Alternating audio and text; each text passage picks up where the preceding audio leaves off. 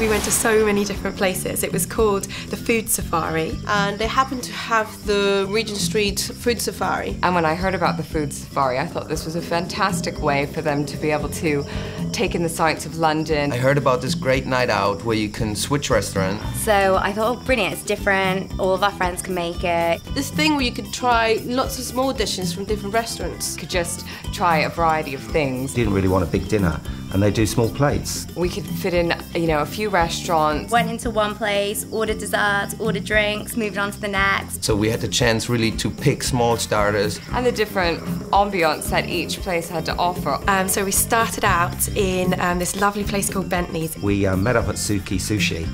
So I went to Tsukiji's. And then we went to living room.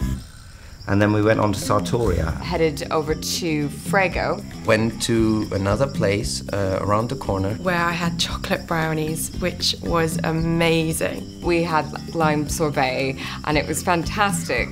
We had some amazing sea tuna and caviar. She had chocolate tart and then wine. The piano in the background was great. Got to try 6 oysters on the rocks with a glass of champagne. And it was such a fantastic evening, and we fit so much in.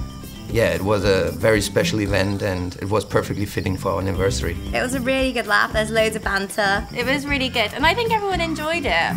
The fella did pretty good.